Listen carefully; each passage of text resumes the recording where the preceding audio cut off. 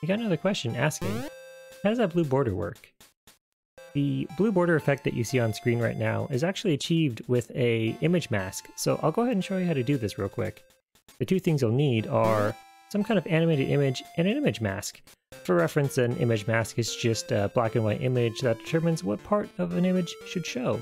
In this case, black will not show, while white shows. Let's apply this mask to these polka dots. To apply an image mask, let's go ahead and right-click on our image source and go to Filters.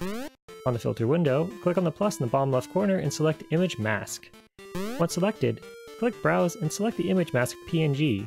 So if we were to apply this mask to our polka dot source, you get a border effect like this. Pretty nifty, huh?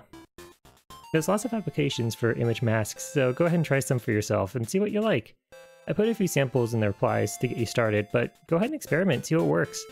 If you want to see more OBS stuff, go ahead and check me out on Twitch at WaffleBoffo. And as always, if you have any questions on anything OBS, just send me a question here on Twitter or on my Curious Cat. So go ahead, go do cool stuff.